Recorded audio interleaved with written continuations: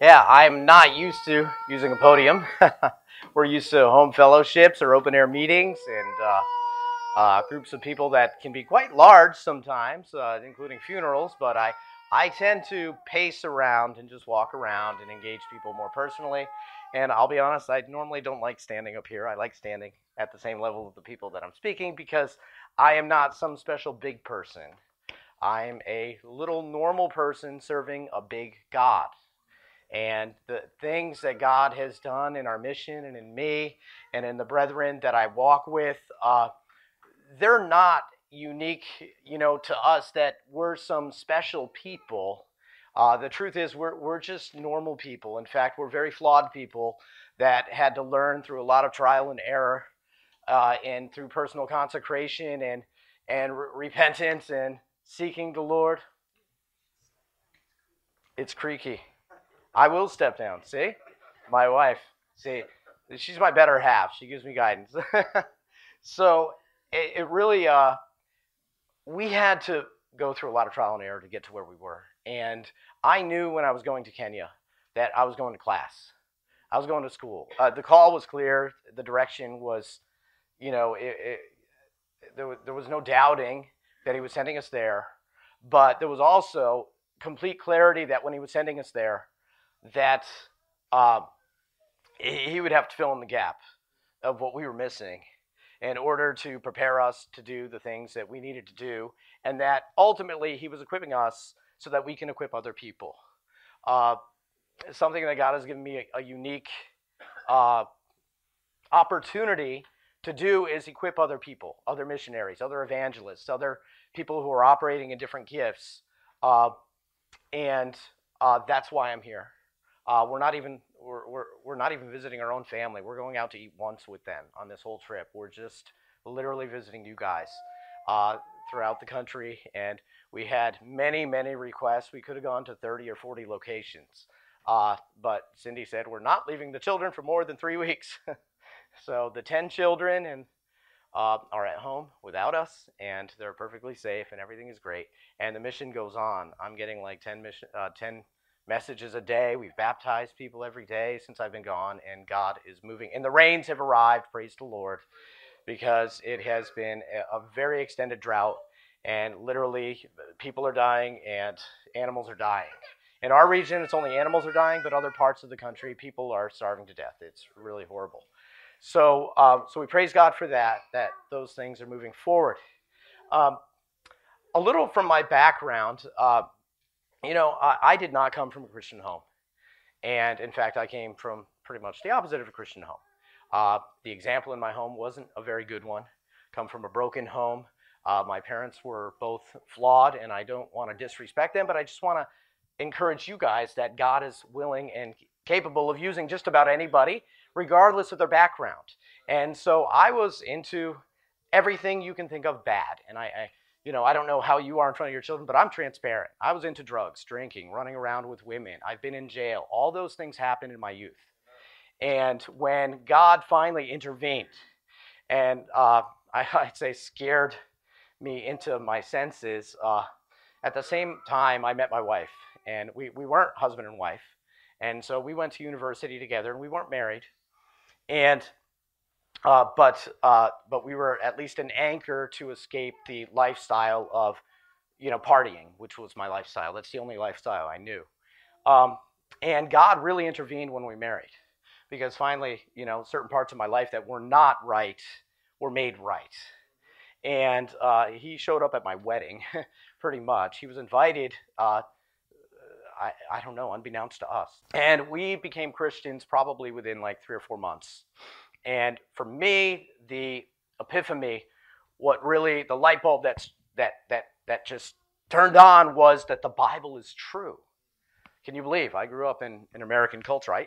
That concept never even crossed my mind that the Bible is true. And when somebody said that, it just hit me in my spirit, and I just knew that it was true. And I remember coming home, and I dusted off my King James Bible from the shelf, and it had never been opened. And I dropped it on the table with a heavy thump. And I told Cindy, if this is true, we're going to live by it. And she just looked at me and eek.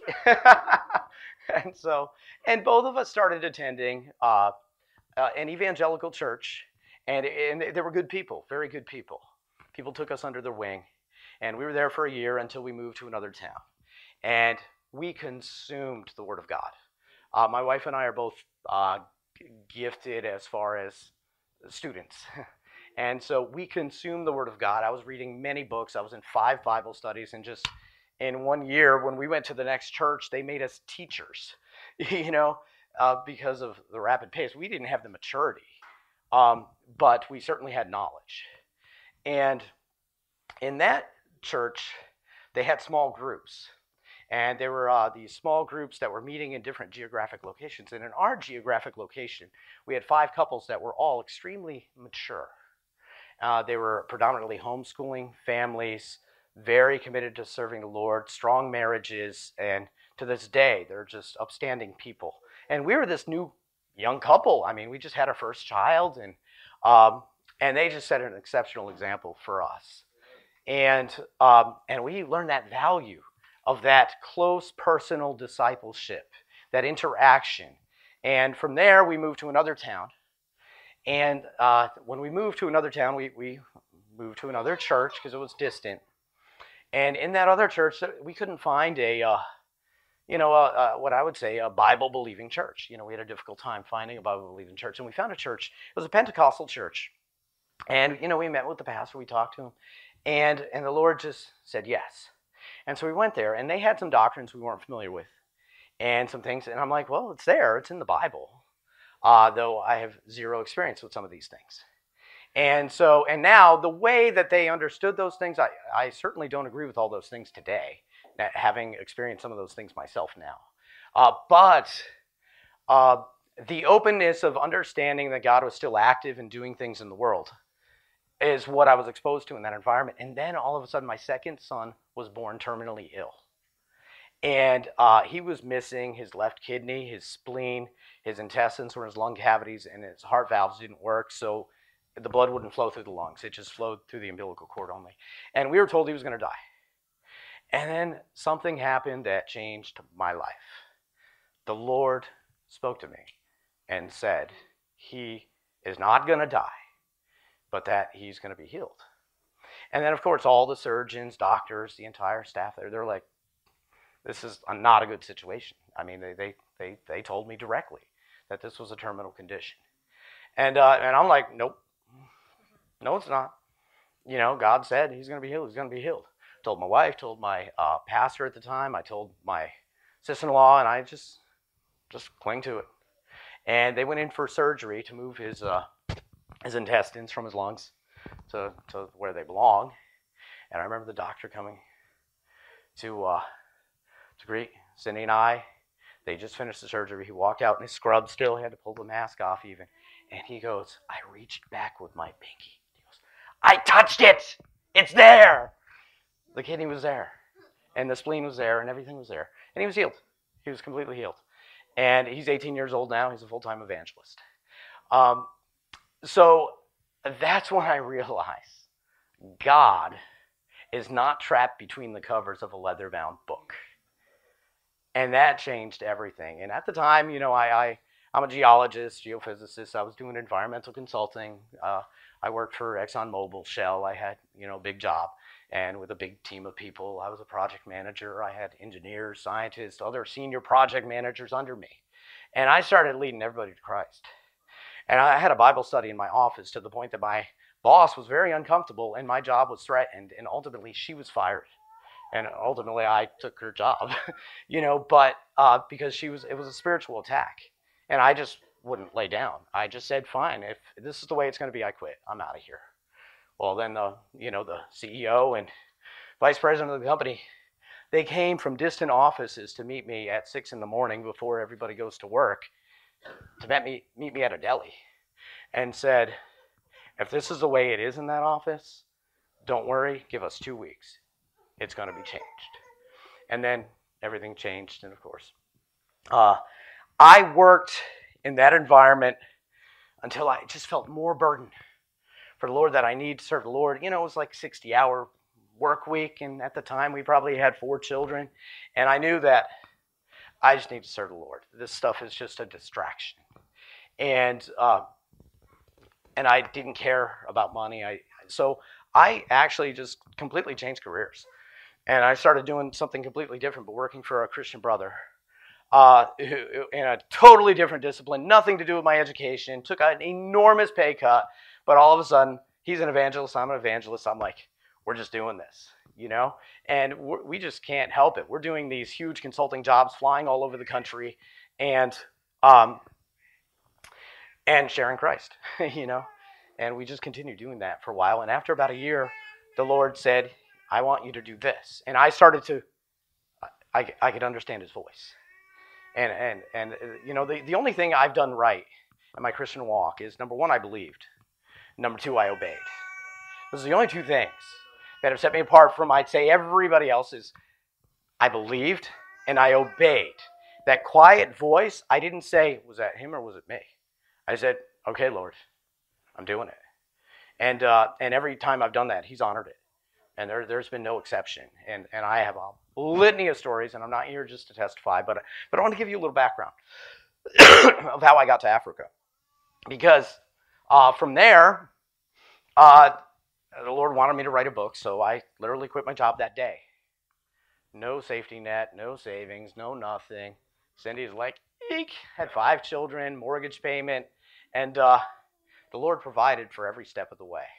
There was one time we had nothing to eat, and Cindy's like praying and crying out to God, and God said, whatever you need, just ask, and I'll give it. She says, I need fruit. We have no fruit in the house, you know, and so she prayed for that, and then all of a sudden somebody knocks on the door and gives her a bag of fruit, randomly, out of nowhere. 3 days later, we're out of fruit again, so she's crying again to the Lord. We have $13 in the checking account. That's all we had. We cut up all the credit cards because I'm like, I'm not relying on anything. And I told nobody that I left my job because I want no human being to support what I'm doing. And he provided every step of the way. And when I tell you how much he provided every step of the way, literally, we paid every bill. We never missed a bill. The money normally came the day that the bill was due. We managed to buy a brand new van, well, brand new, 5,000-mile van. Paid cash, and everything else. Paid off our student loans during that period. Yeah, that was like $20,000 or something. Unemployed, you know, without ever asking a human being for money. And so that we really, when there was a need, I would go and pray, and that need was met within an hour. And the closeness to God was over the top. And we were so flawed in so many ways.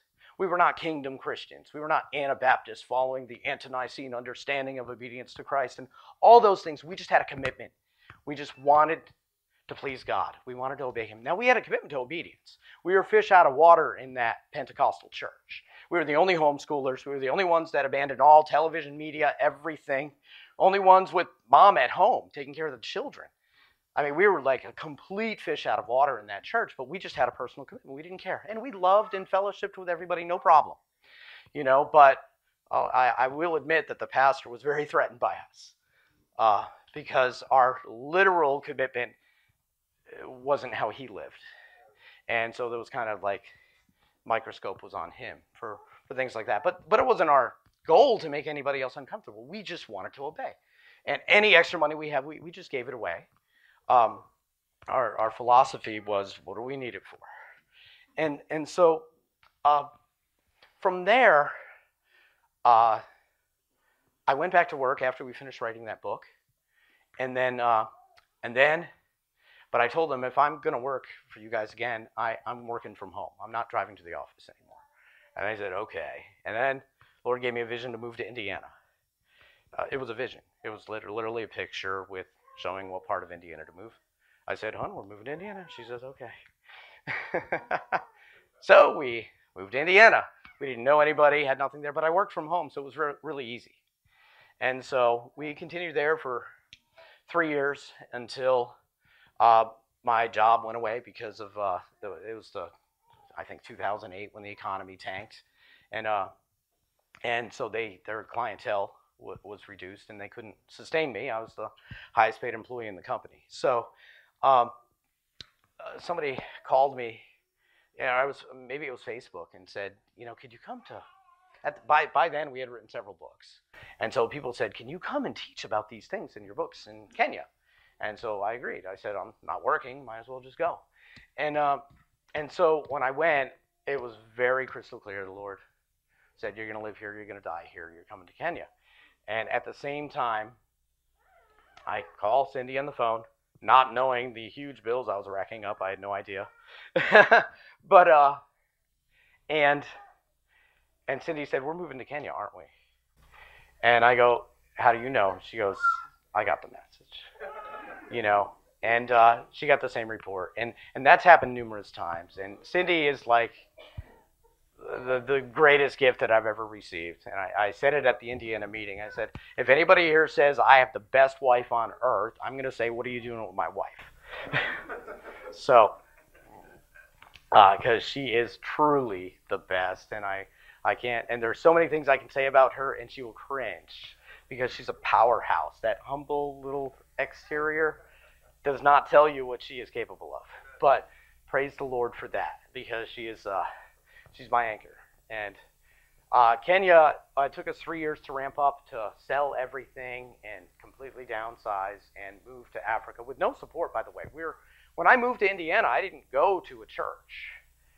I did what I do, evangelism. I was leading people to Christ, perfect strangers, and we had home fellowships, plural, in our area because of people that I was leading to Christ. And it's all I knew, And so I had no idea, but it was complete preparation for the mission field. I had no idea I would be some international missionary at some point. So when we moved to Kenya, we had nothing. We had no support. We were living on our own savings. I had a retirement account that was pretty big, and it took us about, I'd say, 2 or 3 years to burn through that. And every dollar we had, when we were in Indiana, at one point we had 3 houses, and we just sold everything. I still have 1 house. They pay rent. That's how I feed my family. We don't ask for support. And so we were completely self-funded. And our house church network, I was probably the wealthiest person in our house church, so we weren't getting a lot of support from the other members.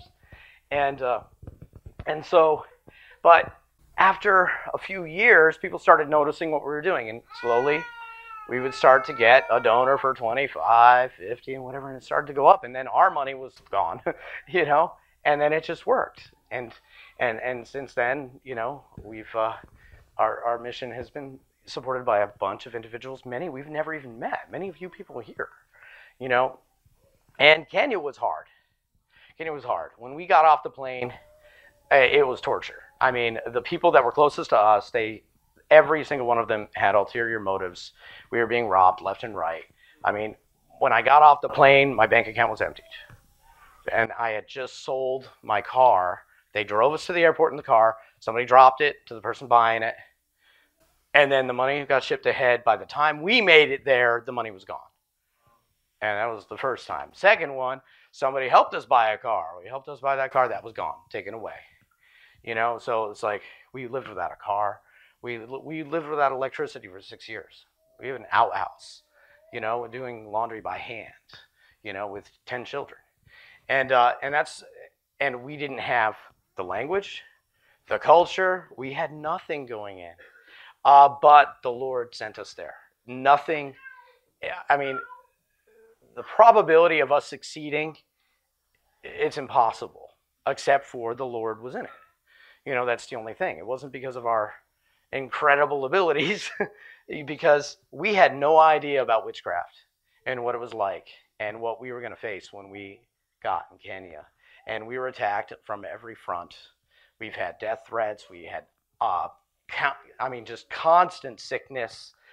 We've had people trying to take our property and all the time. And then we had brethren that the ones that were closest to you were the ones who were betraying you. And it was one after the other. And we didn't realize until just last year that was actually witchcraft. That somebody had placed something in the foundation of our house that made whoever got close to me hate me and betray me. And it happened one after another, including other Americans that worked with us. So it was non-stop slaughter. And during that time, before we made it to Kenya, we were, I'd say, kingdomized. We discovered the ante-Nicene writings through David Berceau's teachings, and it was a breath of fresh air. It wasn't like something radically new for us as much as it was finding communion, finding fellowship with a large segment of people that believe that what Jesus said was meant to be obeyed. And we were blown away. We're like, for hundreds of years, people obeyed Jesus. The things that it says here are actually true and meant to be followed. And so, in our lifestyle, it wasn't that radical of a change because we were committed to some of those things already, and but we weren't alone anymore, and it was so exciting. Okay, but we were still kind of an independent entity. We were still pioneering the things that we were doing. We weren't affiliated with a larger group of people besides our own home fellowship. People that are strong brothers. They're the ones that organized the Indiana meeting. They're really great brothers. And so we're in Africa with this onslaught, and we're thoroughly kingdomized. So we're preaching non-accumulation, non-resistance. By the way, we do preach non-accumulation because not all modern kingdom Christians practice all the things that Jesus said. But the other things Jesus said too, we were practicing, which is go and make disciples of all nations. We're very evangelistic, and I never have been able to shut that down ever since my son was healed. I'm like, I got to tell everybody. I got to tell everybody because he's alive, he's active, he's still doing work, and he's speaking to those who are willing to listen. And that gives some people heartburn to hear that God still speaks. And guess what? He does, because I wouldn't be here today because he's the one that wanted me here. So the reality, though, is when we got to Kenya, and we started getting slammed, is my heart started to grow sour. I was having a difficult time loving the very people that were betraying me left and right. And after 3 years, I never gave up because I knew I'm going to live here, I'm going to die here. That's all. They're going to bury me in African soil. That's a fact. There's no getting around that. Okay, but I'm not liking where things are at. I'm not liking it at all. But I kept persevering, and I kept being persistent. Slowly teaching people, practicing church discipline in a proper way, encouraging people in a right way. But I was not freely loving people. It was very difficult to love them. And even if I, put on a good show, being nice and everything like that, my heart is like, yeah, I love you, but I really don't trust you. And so it was on our 5th year that we had moved on to Uganda. Now, our Uganda move wasn't all pure in the sense that it wasn't just that we wanted to start something new. The truth is, Kenya had some unhealthy things going on that we really didn't even want to be around at this point. So, but the other thing is our work permit. We were told our work permit cannot be renewed in Kenya. So we had to have an alternative. So we started the Uganda mission. And so when we were in Uganda, we knew we couldn't just release the other ministry because they didn't have quality leadership yet. They were great in front of us, but they had infighting amongst each other. And that's the thing I really didn't want to be around because ultimately it was me. And the only one that every single person respects is me. And at that point, we didn't have any of the people coming against me, but they were against each other still. And there was still jealousy, and there was still a lot of witchcraft. We didn't know that. We didn't know who we were fighting. We're thinking we're having problems with people. And it wasn't people all along. All the people that have betrayed me, it wasn't them. There's a reason why Jesus can go to the cross and say, forgive them, they don't know what they're doing. Because they knew what they were doing. You know what I'm saying? But love assumes the best. They didn't know what they were doing. Love maintains no record of wrong. Forgive them. Are you understanding? That's love. And Stephen did the same thing. And loving, being kind and gentle and those things we can understand. That kind of love is everywhere. You know what I'm saying? Because that's socially acceptable love. But kingdom love is a few steps beyond. You literally have to maintain no record of wrong. You have to forgive people. You have to be open. You can't maintain any bitterness and those challenges with people. You really have to be free completely. And you have to assume the best. You have to assume they don't know what they're doing. Because if they're doing something wrong and they're Christian, they really don't know what they're doing. If you understand who Christ is, you can't just wrong someone else. Because you have absolutely no understanding of the fear of God. You have no understanding of who really is, he really is and what he's done for you. If you can just freely be gossiping about one of your own people, or harboring resentment and bitterness in your heart about somebody else, bickering, strife, all those things. It says people who practice these things won't inherit the kingdom of God. The greatest one being factions. Factions, we call that denominations today. And it says, you're not going to inherit the kingdom of God. I warn you as I forewarned you that it's not going to happen. And so when I came back from Uganda into Kenya, I saw a mess. It was a big mess. And so I'm like, all right, I know what to do. I just need to fast and pray. Lord's got to tell me what to do here because I have no idea what to do. So I know exactly what to do. I have no idea what to do. I need to get an answer from the Lord. He's got to tell me what to do here because I have no idea what to do. So I'm in a perfect place, really. There's no better place to be is when you have no other options except for relying on God because that's really what he wants. You understand? Every miracle has one thing in common, a need that couldn't be met other than through God. That's the only way you're going to get a miracle. So what happens is when I get back and we start praying, at the same time there starts a group of people that are spiritual. They start all-night prayer meetings. And at these all-night prayer meetings, things start to happen. Little radical things like people getting healed, casting out demons, and they're really praying. And we start to get a lot more prophetic words. Now, all along, we have people that operate in prophecy and different gifts. So I'm not going to say it's just like everything started in one day, but in me, everything started in one day. Because when I started fasting, I made it like 11 days. And during that period, God showed me things in myself that I didn't know I needed to deal with, like this inability to love the very people I was sent to minister to. And this is 5 years into the mission. Many churches, many disciples, but I will say a lot of fakes among us. You understand? Because there was a part of me that was still fake. You understand? Not intentionally. All good intentions. Nothing negative in the intentions. Well, during that time, as an escape from some of the realities, we picked up something that we abandoned a long time ago. We started watching movies. Nothing that the world would consider bad or anything like that, but just fantasy stuff. And just a little thing.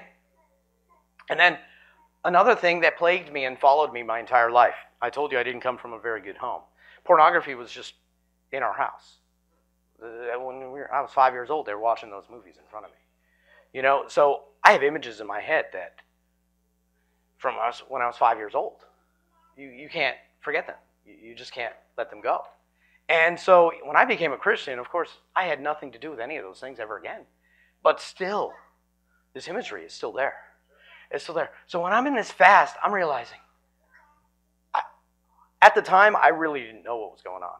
But I knew there was something in me that needed to go. Okay? And I just prayed, Lord, if there's something in me, get rid of it right now in Jesus' name. Boom! My heart was warm. And I loved the people I was around immediately. I could not conjure up one of those images again.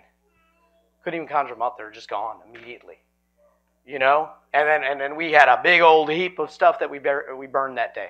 All movies and books and anything with anything even suspicious or the idea that it might be suspicious. We just got rid of everything. And something happened. From that day forward, when I prayed for people, people got healed. When I prayed for people to receive the Holy Spirit, people just were filled with the Holy Spirit and began speaking in tongues. Demons started to manifest. Sometimes just me walking in the room, demons would manifest, and I would cast them out. And that was a change. It was a big, big change. And the change started inside of me. But there was something there that I never knew existed. The word deliverance, we can say it all the time. But some things, how do I say, theologically we can't accept. And at the time, I didn't understand exactly what was going on. Now I do understand exactly what is going on because the Lord opened up some gifts. At the time, we weren't operating in gifts. We were just operating by the authority of the name of Jesus, by the power of the Holy Spirit. Today, we operate by gifts that we did not know existed. They do exist. And I'm going to share with you what's really going on. Because there's stuff really going on behind the scenes that most Christianity, we just don't know it's there. So with all good intentions, we believe that we need to obey Jesus, follow him, do good, don't do bad, all those things. Those things are all great, and I believe that's why God was patient. Because by the time he opened up Pandora's box, and when we started to see what was going on spiritually, I had a large group of people that were committed to obedience to Jesus, but doing it in a very, doing the best they can, but not very good at it. You know what I'm saying? Which I believe is probably most people, because that's where I was. Okay? The commitment's there, but we're not quite there. What I read in the book of Acts is nothing like what I see. And so there's this cognitive dissonance, and so we have to formulate theology to justify why my Christian experience is not the same as the early Christian experience. And there's whole groups of people, when I say the kingdom community, people who espouse the teachings of the ante-Nicene writings, people who follow David Verseau and his teachings, which are spectacular, by the way. They still don't walk in anything from that period. And they formulate theology that those things stopped in the Bible and then they didn't continue into that period, which is a blatant lie. People were being raised from the dead, being healed, casting out demons. There is more written about demons in that ante-Nicene period than there is anywhere. And they kept doing deliverance. And they kept healing people. And they kept seeing all the things that you find in the book of Acts. And we act like, oh no, those things ended with the apostles. Or they ended with the formulation of the canon. And it's a lie. And the reason why that lie is there is because I was just talking to a couple brothers last night, and how the enemy has many tools, weapons in his arsenal. And he's going to use every single one of them on you. And I'm going to explain what a lot of those things are, because you don't even know what you're fighting. And if you understand what you're fighting, it's very easy to fight back. Very, very easy. Because all power and all authority has been vested in Christ, and you are his hands and feet. We are the body of Christ. Okay, and he said that we will trample on the serpents and scorpions and all the powers of the enemy, and none of them can harm us. And so there is authority and power vested in you as the body of Christ that you don't know exists. Because there's theology that tells us that those things are not for today. And the only reason that theology is there is because it justifies their experience or lack of experience of those things. Because if I am a good Christian and I obey and I do the right things and I follow Christ and I don't see these things, then there must be something wrong with the other people. Because the people who do these things, Benny Hinn's and Todd White's, or you name all these different names, they have compromised theology or crazy hair. So they're doing things that I'm not. But I believe right. And so I can't reconcile that. There must be something wrong with them. Because there's nothing wrong with me. There's no way it can be something wrong with me. Well, I had to repent. Me. And I came out of the closet. About 2 years ago, January, is when I was in that fasting. The Lord showed me, you've been trying to do it on your own. You have been neglecting the power and the leading of the Holy Spirit. You are not where you once were. There was a time when I used to guide and lead you and tell you what to do, and you did it that day. And you didn't question it, you didn't doubt it, you just did it. And now you are doing everything because of what is written in a book. You're just following what's written. And you're not listening to me anymore. By the way, what he tells you to do is not going to be contrary to the book. He's not going to tell you to divorce your wife and marry another woman. No, that's forbidden. Okay? But what he will tell you to do is, I want you to, just like when all the brothers were praying and they set aside Paul and they set aside Silas or Barnabas and they said, go. You know what I'm saying? That's what it was. They were being led by the Holy Spirit. They were being guided when he wanted to go to Asia, and the Spirit of Jesus said no, and they were blocked. But then all of a sudden he had a dream and said, go. Where'd he go? Asia. But he was told, he was guided, he was led. That's what the Lord wants to do with us today, but we don't believe it's possible. So we go to the pages of a book, and we worship a book. Many people worship a book. It's idolatry. Jesus is the living Word. That book is to reveal the living Word. If you want to know his nature, you want to know everything about him, you want to know everything about God and his will for your life, it's right there. But it's not going to say marry her or don't marry her, go to college or don't, take this job or don't take this job, become a missionary to Kenya or don't. It's not in that book. The general revelation is there. The specific revelation is the Holy Spirit living in you who wants to speak, but we say he can't, therefore we squash his voice. And by the way, you're going to learn from me. I can stand up here for 8 hours. I don't script what I'm going to say. I have no idea what I'm going to say before I stand up. And that's why he's like, do I record? Mike said, do I record one meeting and then share it? I'm like, there are going to be 9 different meetings, and there's probably going to be very little overlap of content. But the point is, when I repented of those things, God opened it up. He opened it up. He brought me back to where I was and 10 steps beyond. But it wasn't over. It wasn't over because at that point, I started seeing some of the things that are recorded in Scripture. And I'm going to demonstrate biblically. We're going to read the verses. I'm going to go through all the different things about healing and deliverance, and so that you can understand that it's not just my ideas. Okay, but there are some things that aren't written. They're not written. It doesn't say exactly how. It just says that they did. It doesn't say what they did. So it doesn't explain to you what the gift of discerning of spirits means. What is the gift of knowledge? Nobody knows what it means. And if you're just talking about it, if you experience it, you can come and say, oh, this is exactly what it is, I know. But most people don't experience it because they don't believe it's for today, really. And they'll say that, yeah, the gift of evangelism, I can understand, I can accept it. Teaching, yep. To be a pastor is okay, but don't talk about apostle. Those things we can't accept today. So we'll make up new words. We'll call them missionaries, which comes from the Latin word mittere, which means to be sent, which is what apostolos means in Greek. You understand? So we'll just coin new words. And so then we can justify that there are no more apostles because now we have missionaries, which is what the word apostle means. And so when we started to do those things, we immediately continued with all-night prayer meetings every single week. One day a week, we'd have 30 or 40 people praying all night. And demons started to manifest left and right, some of them in our people. And I'm like, demons, our people, what's going on here? We don't know what's going on here. And we really didn't know what was going on. And it took a long time to figure out what's going on. And so, because we would free somebody, and then 3 weeks later, that same person would manifest again with the same demon. And these demons would talk. I mean, it would be the same one.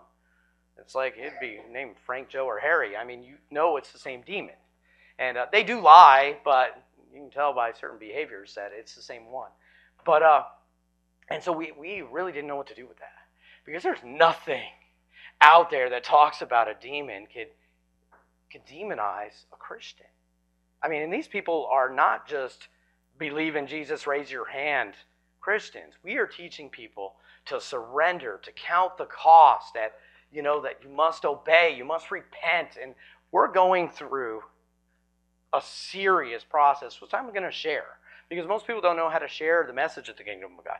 You can say you're a kingdom Christian, but I bet you there's probably only a few people in this room could articulate what the kingdom actually is. You know what I'm saying? They can say, oh, you want to know the kingdom of God, read the Sermon on the Mount. And so go evangelizing, you read the Sermon on the Mount. You're like, okay, what do I do with this now? I need to obey all these things and I'm in the kingdom? So people don't know how to articulate it. Because of my background, being a project manager, was servicing huge accounts for major oil companies, having huge teams, having so many different things to do all the time, I've learned how to take very, very complex things and simplify them. So that I can train somebody else to be able to do the things that I do, because there's no way I can do all the work myself. And so everything that the Lord has done in me and shown me, at first, I just walked around with the Bible. And I'm reading these passages and I'm teaching in a certain way. Well, how am I going to get this Kenyan guy who doesn't even understand my English to do it? Well, I need to have those verses printed out, and organized in a way that they can, because they don't know the Bible. Like I have a good memory. I keep the Bible here, but and so I'm able to just know what to read and when. You tell me you got a problem with marriage, I know where all the verses are. You tell me you got to. So, but I'm teaching these guys. Half of them, they've never been to school. They can read, but they can't remember things. And so I have these little pamphlets that I use. That the first one is the kingdom of God. The second one is surrendering, repenting, and being baptized. The third one is the commands of Jesus Christ. The fourth one is, what does the Bible say about church? And so people go through a very foundational teaching. By the way, all these things are available on our website, kingdomdriven.org. There is a postcard back there. Everybody here should grab one. Okay? If you actually want to do this work, then you should probably get those books, but you don't have to buy them. I will email any of those books to people freely. Okay? You're paying for the books because I had to pay to print them, not because I make any profit on them. Okay? So anybody who likes to read on a Kindle, I can email those books to you anytime. You can find me on Facebook. You can find me on WhatsApp. Okay? But don't call me by phone because I'm very, very busy. I will not take phone calls. But anyway, we have a systematic approach that works, that is multi-generational. So now I have evangelists and teachers that are going out doing the work perfectly, flawlessly. So we started praying, and we had a foundation of people that had good teachings, but that were not walking by the power and the leading of the Holy Spirit. Lots of them.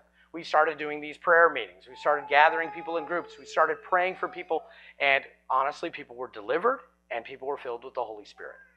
Again and again and again. And this story is written in that book, Christianity Unleashed, which I can email to you if you don't want to drop $5. But in fact, I encourage people to take the email because we're going to run out of those. So after about a year, our mission is growing. This is just last year. This is not like a long time ago. This is recent. This is now. I mean, we're here now for a reason. We didn't delay. We had something to share, And so about a year ago, there was a few women. They were very powerful intercessors, gifted women that said, we really need more of the men to come up. We have these super powerful intercessory women that work in the prophetic, and they're like, we don't like being the women with these gifts, and we don't have any men that have these same gifts. It's uncomfortable, And so what they wanted is, let's get a fasting and prayer meeting together with key leaders that we know God has called for leadership, and let's see them boosted. Okay? At the same time, we were doing deliverance in a way that was not recommended at the time. It was just based on all that we had. We didn't have the gifts, so we couldn't see what was going on. So we would actually, the demons talk. They're willing to talk. So, and we would get information from them. But they're a bunch of liars, and really the Lord convicted us after that. He didn't like you talking to them. It's not to get information. They're not on our side. Why would you ask the enemy how to get rid of the enemy? So that's why God gives gifts. The Holy Spirit wants to be the one to guide you in those processes. He doesn't want you to rely on the bad guy. So what happened, we were praying for people in the old way, but we didn't realize it, but it was the Holy Spirit giving us the information. And he had activated something. And so, but we hadn't realized it yet. And so what happened is we started praying for somebody, and we would realize that even if they're not in the room, we could get the information. I'm like, whoa, they're not even in front of you, and you get the information. And it's spot on. I mean, 100% accurate. And then we realized that we can identify people's spiritual gifts. We can see them. It's like, whoa, never heard about that before. And then at the same time, when we had the meeting deciding that we needed to pray, somebody said something that made my memory, recollected my memory of an event that happened a year ago. A very trusted, stable, awesome brother once said to me that the Lord showed him that he couldn't not to share everything with me because I forget the words, but it was kind of like I would tell people that I shouldn't. Either gossip or move too fast to solve the problem. Like I know somebody has a problem and I'm like, I'm going in, because I'm not one that tiptoes or waits. We solve problems. So one of the women mentioned something like that God's not going to give you some of the revelatory gifts if you cannot handle them properly. But two prophets had said, like several months later, that God was going to give me, in their eyes, in their broken Swahili, a picture. You'll be able to look at somebody and see. Like Jesus, he can look at a man and know what's in his heart. And one of the prophets had said, it's good, but it's bad. Because some things you don't want to see. Because Jesus saw everything that was in Judas, but he still didn't do anything with it. He knew not to do anything with it. And so it was something that when I heard that, I'm like, good, finally we can solve these problems with witchcraft and the people doing all these. We can finally get to the bottom of some of these recurring challenges that we have in our fellowship. And so, or in our fellowships, we have many churches. And so, but it didn't come. And then when that woman said that, and I'm like, oh, now I know why. I know why. The problem is me. The problem is me. I'm not ready. I'm not ready. I don't have the maturity. I can't handle understanding the secrets of the people around me because I won't handle it properly. And so I repented of that immediately. Then we had an all-night prayer meeting that Friday. It was 2 days later. And the Holy Spirit started speaking more and showed me little things, that mistakes I was making, like 5 or 6 of them. I can't tell you what they are. I remember one was not greeting people. In Kenya, you got to greet everybody. And here, I would have had to greet every single one of you if I was in Kenya. It's not our culture, But in Kenya, it's insulting if you don't do that, And so that's a mistake on my part. The other one was something about Facebook or the internet or maybe watching the news, And so all those things, I just said, Lord, forgive me. I had no idea that these little things were hindering your power and presence in my life. Little tiny things. Cindy was convicted. She had to get rid of coffee. It's not a sin. It's not a bad thing. But it was a level of personal consecration that was hindering her from the full activation of the gifts that God had for her. And it was the same thing for me. Okay? When I got rid of all those things, it was immediate. 3:30 a.m., and this is something I almost don't even want to share. People think I'm crazy. But by 3:30 a.m. that morning, we all slept in the same place where we were fasting. In Kenya, they can't just fast and say they're not eating. They have to be locked in a room where there's no food in order to fast. I'm not kidding. So they don't believe you if you're going to sleep in your own bed that you're fasting. Because they know they wouldn't. For the same reason, they know that I'm robbing from the ministry because they know if they had access to the money I did, they would. You know what I'm saying? So of course I am. But so some things are funny culturally like that. But yeah, so we're locked in a room. When we had a 7-day fast, we're locked in a room with a cement floor. 7 days, locked. That's fasting.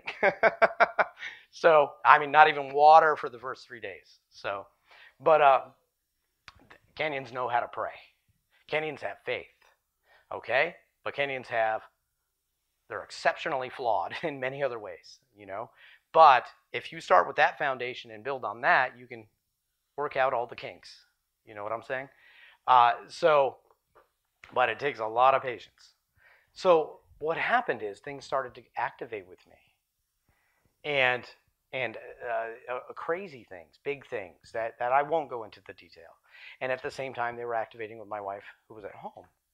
And then all of a sudden, the things that were prophesied, they all came to be. And And since then, we've been praying for everybody. Now we can identify. We can see witchcraft. We can see curses. We can see generational curses. We can see demons. We can see spirits. We can understand principalities. We can travel through areas and understand who the principalities are in each area we travel in. We learned how to pray for those things, because when you can see them and then you expel them, you know what they respond to. So by understanding what is there, you can see angels too. By understanding what is there, you learn how to approach it in order to deal with that. So you learn what you would need to do even if you couldn't see. Are you understanding what I'm saying? So by having the privilege of seeing, you know exactly what you need to do to get rid of the thing that is there that you can see. But you know how they respond to what you're doing, so that you can tell somebody who can't see exactly what to do to get rid of them if they couldn't see. Okay? We're here going out on a limb, sharing things that many people won't say are real or true. They'll say we're crazy. I'm telling you, it all works. It all works. Everything we're going to say is exactly true. Whether you believe me or not, I don't care, really. If you want to go further, the Holy Spirit's going to resonate with you. And He's going to tell you that, yep, that's exactly how it is. It's exactly how it works. And Cindy and I, since that day, we've seen, I don't know how many people, thousands of people delivered, thousands of people healed. Because we understand the nuances of how it works. Okay? And so, and the things that we're going to share, they're not written in books. We don't know anyone else that does it in this way. You understand? But we've done it consistently, and it's been extremely effective. Okay? And it has revolutionized our mission. It gave us the upper hand. Now we have weapons. The bad guys don't. We have the authority over them already. So we're already overcomers. We already have everything, but since we couldn't see him, number one, you don't fight who you can't see. You don't even know they're there. So you don't even know there's a war going on. And then if you have a theological construct that doesn't permit you to even fight, because those gifts aren't for today, what you're saying is the enemy has every single weapon at their disposal, and they're going to unleash fury on you. And you are expected to fight back with your hands tied with no weapons. Let me just say, you're going to fail.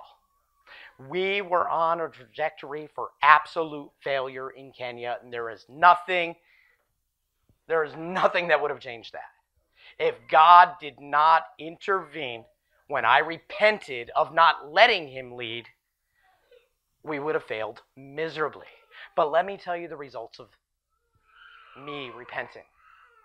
Guys, I am not the only one gifted. Our mission, all the people are doing it. Because I am not a big person. You know, I'm an introvert. You don't even know that. You can't even tell I don't like being in front of people. I don't like attention. I don't like, okay, but I have to preach every funeral, 600, 800, 900 people. I have to do meetings like this. I'm constantly up front doing evangelism and training people. But my preference is actually one-on-one discipleship. I like equipping people. I like training people. I like other people to do what I do even better than I do. Because I don't want any attention on me. Because I'm not special. I'm not anything special. Okay? I am somebody who is simply surrendered. That's all I've done right. I believe and I obey. That's it. Okay? Everyone here, I'm sure, claims to believe. Okay? And everyone here obeys what they have been trained to obey, but they stop short of all of it. Okay? Because, all the bearded ones and covered ones, every one of you will agree with non-resistance. You want to learn non-resistance? Move to Africa, where the people that you're blessing by day are witching you by night. Or the same people that you're there to help rob you. Okay? Or threaten you. You want to learn non-resistance? Because the same people that are our neighbors are sending witchcraft to kill our children. You understand? And we still greet them. We still assist them. Because we see. We can see what they're doing. We know what they're doing. We get warnings before they do what they're doing. We stop it. We block it. We get rid of it. And then we just greet them still when they come to our sitting room and sit it. And so that's exactly what Jesus did with Judas. He knew everything that was going on in him. You want to learn non-resistance? That's real non-resistance. Okay? There's a whole other level. Okay, non-accumulation. Guys, where I live, if you're lucky enough to have a job, you make $1 or $2 a day. That's it. And people have to make a decision. Am I going to eat today, or am I going to give malaria medicine to my child so they don't die? And you guys can go to Starbucks and drop $5 on a coffee. Are you getting me? You can get new wheels and bigger tires for your pickup truck. You can do anything like that, and you don't realize that $1 can save somebody's life. I live among the poor, the destitute poor. I see people die all the time. In our small village, they bury at least 5 people a week. You know? And death is a very, very normal. That's one thing I never really prepared for when I moved to Africa, burying my own people. I have had dead bodies in my van many times, carrying them to go bury them. Okay? And these are people that I'm close with. And you don't realize that. And you don't realize, our brother who loves us took us out to Chinese buffet. You want to talk about shock? Take a couple people who have lived in Africa for 7 years to a Chinese buffet. We're like, holy cow. It's just shocking. And I even wrote on Facebook, it's like a picture of American overindulgence. You know, by the way, I loved it. I miss Chinese buffet. But it's a whole different experience to live among people who have nothing. Nothing. We have disciples that live in a house probably about this big, this little square. If you walk into their house, they have 2 jerry cans, little plastic jugs that they carry water with, 3 rocks, that's their kitchen. Okay? They cook on that. 1 sufuria, which is a little pot, aluminum, thin pot, and a bench about 3 feet long. In the other room, there's a mat on the floor. That's their bedroom. It's cut in half. That's the bedroom. And a sheet for a door because they don't have a door. And it's made out of mud, and the floor is made out of manure. Okay? These are people I've baptized. That's how they live. That's how they live on a normal basis. You know? And I'm just looking around. You know? I know. I know because I live there. I know. You don't know. And what disturbs me the most is Africans who are wealthy, they don't help the other people. They don't. They have a big, big problem because you don't know what's going on over there. So for you to go to Starbucks and drop $5, it's not a big deal. Okay? But for those guys, they know that people are starving, they're dying, they're, all those different challenges. So we do what we can to help as many people as we can, but the need is way beyond what we could ever do. It is just impossibly beyond. But they manage. And so that's why they have faith. And we don't. You understand? Because you don't need faith.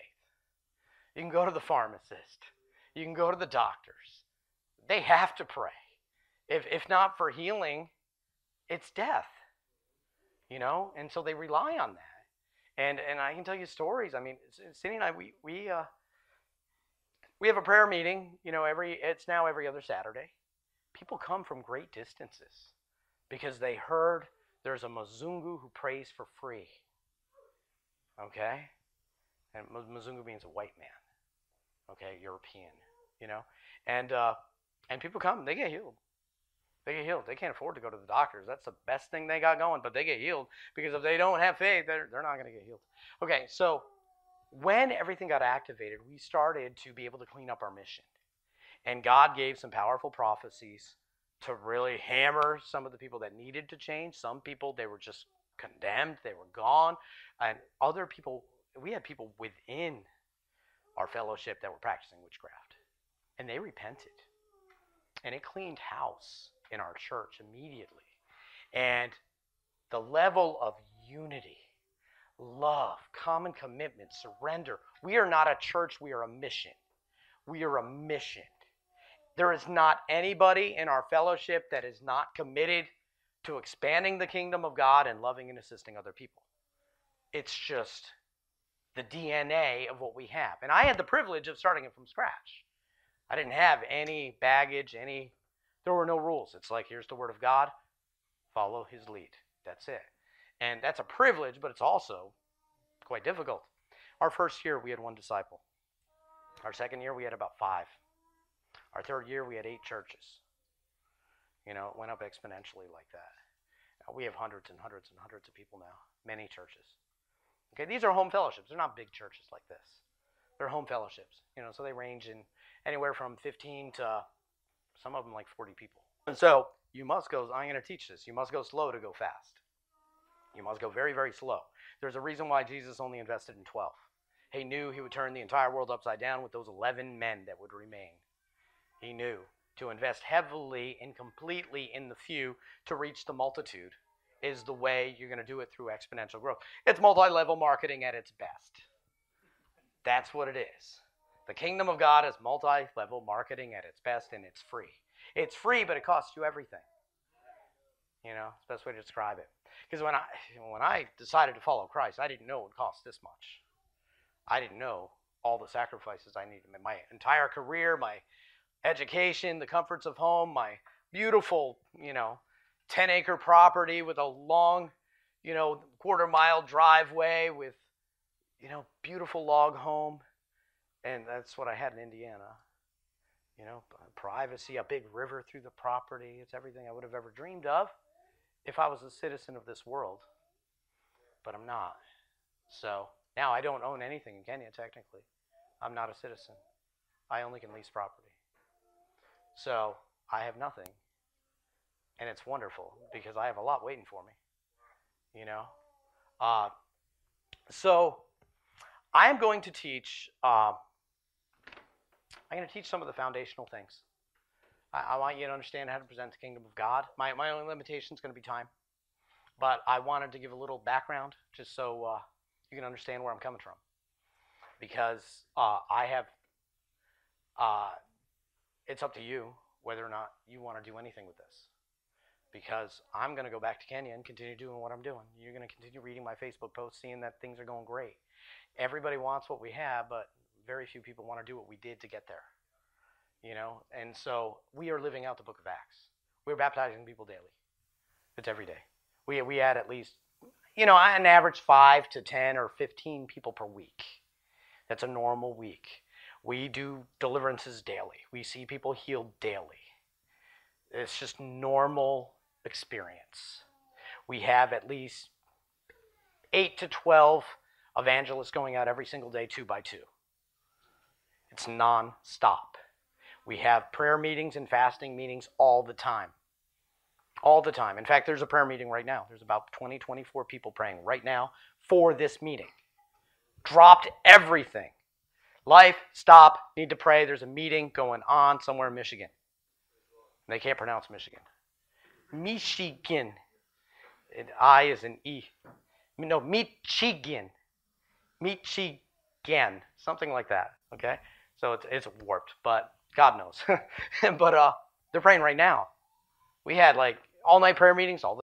This message by missionary Marc Carrier was recorded at Agape Christian Fellowship in Michigan in 2019. To learn more about his ministry, please go to kingdomdriven.org, or to hear more messages given at the same conference, please go to www.livethebible.info.